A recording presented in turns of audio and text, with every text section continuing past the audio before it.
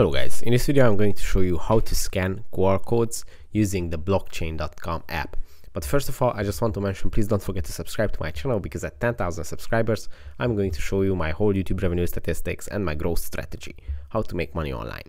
So let's jump into it. First, open the blockchain.info app, then go to the home section, and at the home section on the top of the screen on the right side you will see this little QR code icon.